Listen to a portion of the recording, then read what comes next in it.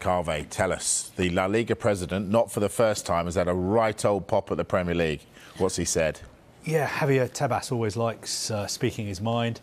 He was speaking today at a conference about the future of European football, and he criticised the Premier League. He said the Premier League is not financially sustainable. All the clubs make big losses, apparently. Even though they make big losses, they spend huge sums on transfer fees. Other leagues can't compete with the Premier League. I think it was pointed out that last summer the net spend in the Premier League was more than £1 billion in the summer transfer window. He said all the clubs in the Premier League lose money. There is no sustainability.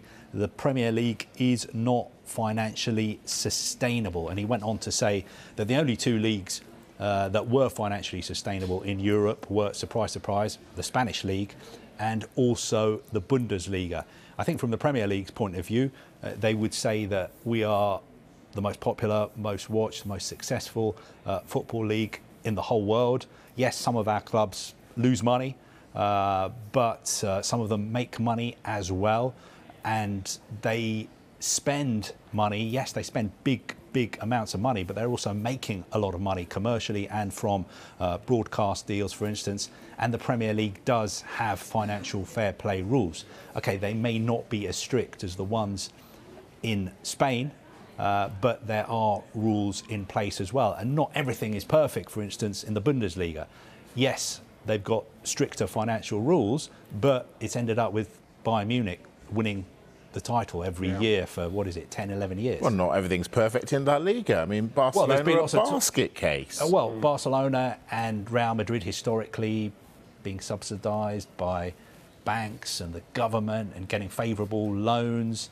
So, the Spanish league is not perfect as well. But I know it's easy to criticise Javier Tebas, but he does talk some sense and he does sometimes make good points.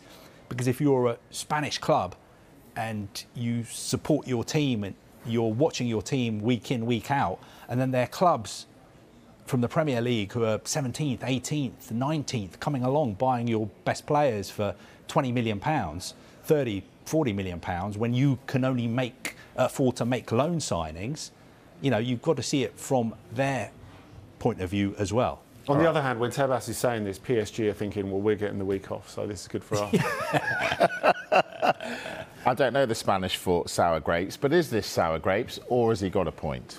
I think it's a bit of both. I think the Barcelona point is sound, Mike. I mean, they didn't just go out and spend recklessly this summer. They went out and spent on players they didn't really need. I think you could argue, the amount of forwards they've got at the moment is absolutely incredible. There's been talk of them wanting to bring back or exploring the possibility of bringing back Aubameyang if Memphis were to go to Atletico. But would they really need that? There's such an incredible logjam there anyway. Barcelona's transfer window is going to be really interesting because seeing as they didn't make the Champions League last 16 for the second year in a row, they are going to have to sell at some point.